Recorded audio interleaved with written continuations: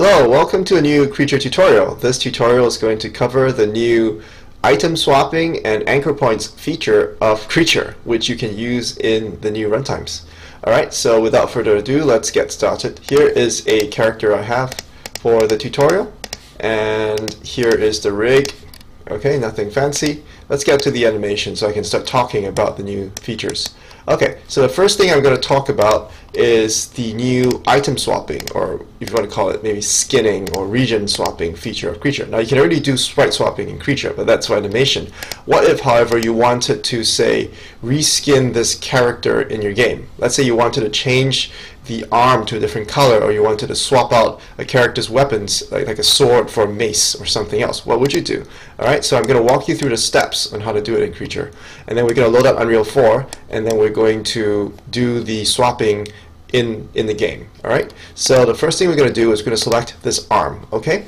And then you need to basically enable image swapping. That's very important. Alright, enable image swapping, and also you go to image swap and click on sprite manager. Okay, and you can see I have three variations of the arm here, and we're going to actually do swapping later on in the game.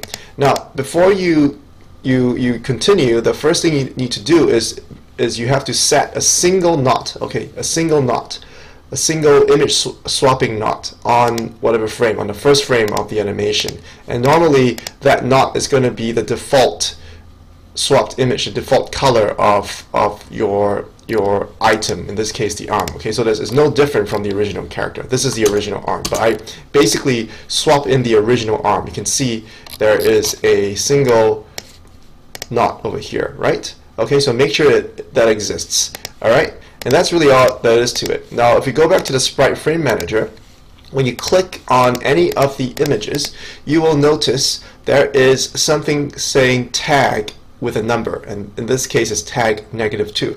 Now these numbers are always negative. What does this mean? The tag is basically the value we're going to put in the runtime. When the runtime is actually running your game, we're going to trigger a function call with this value.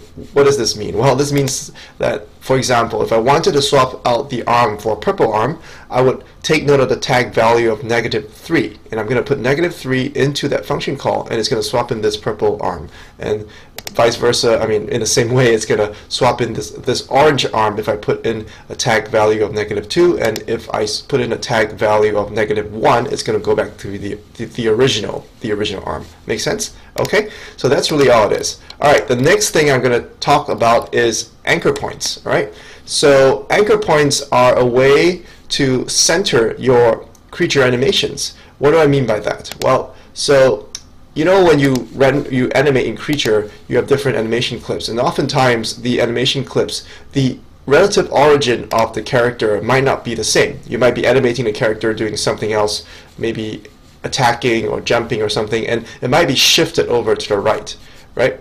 However, in the game, you probably want all the animations to start at the same center, if that's the requirement.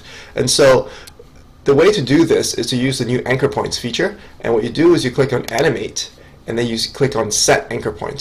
Okay, and so when you do that, you see this spinning red box over here, right?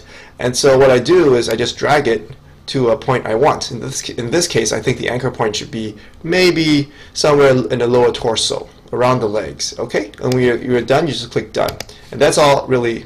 That is to anchor points, and that's all for the the creature tool portion of this tutorial, and I will see you in Unreal Engine. And by the way, these runtime features have also been updated for the other runtimes like Unity and libgdx, so read the documentation on how to trigger this functionality.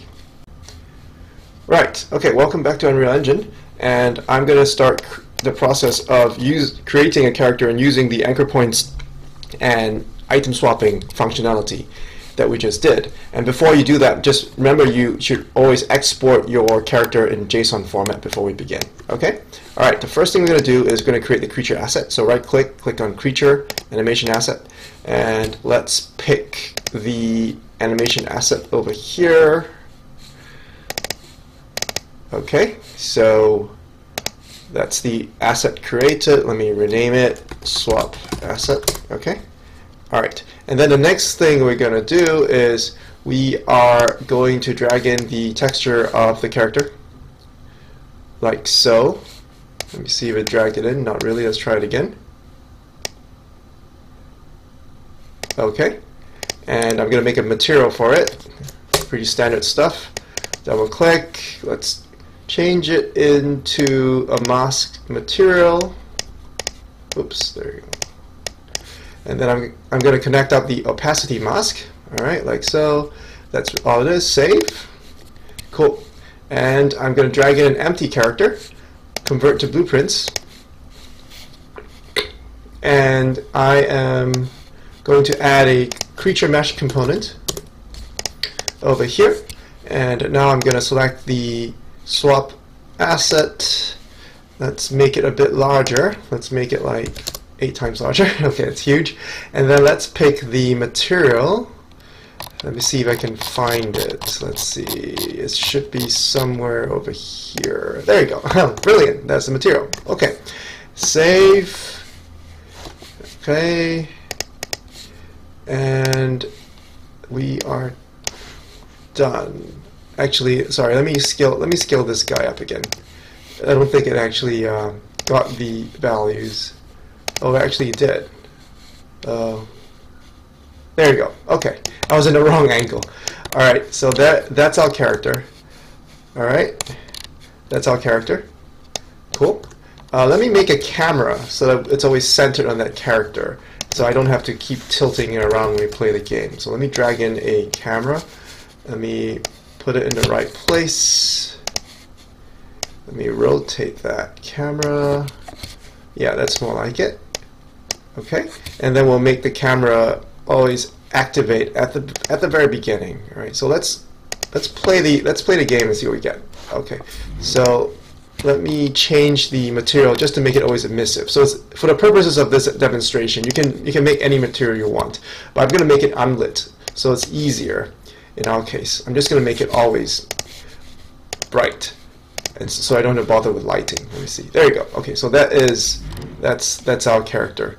And let me see. Let me hide the player sphere because it's a bit annoying as well. Let me move that guy out of the way. Let's see what we get.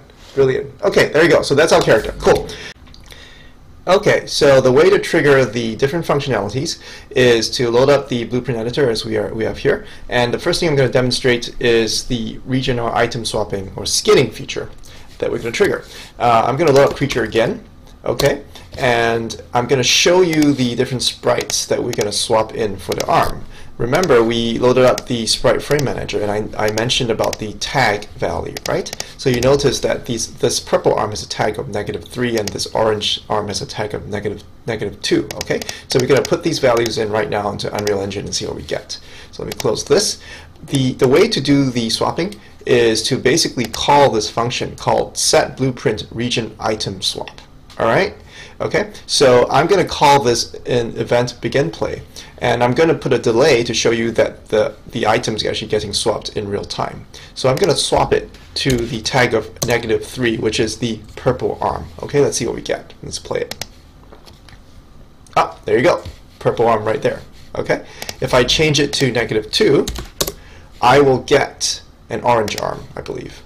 Ah, there you go. Okay, so it's working. So that's how this item swapping works. You can use it to swap in weapons or clothing or whatever that you need for your characters. Okay, so that is item swapping. The other feature I'm going to talk about is the anchor points feature. Okay, so what you do is you drag another blueprint thing in, and you say set blueprint use anchor points.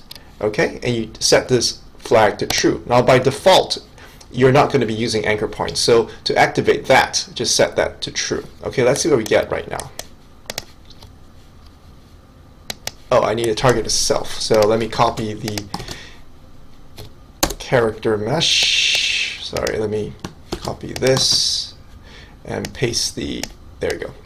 Okay, let's see if this works. Okay, brilliant. Play it. Ah, okay, you see it popped up. That's because we set the anchor points at the very base of, somewhere in between the legs, right? So by default, there's no anchor points, and then it triggers the anchor points and it pops the character onto its relative origin. Okay, so you can easily use this to center your characters on the origin of your choice. And that is really it for this tutorial. As I said, these features have also been updated for the other runtimes, so please check the documentation page on how to activate or run these functions. Thanks for watching.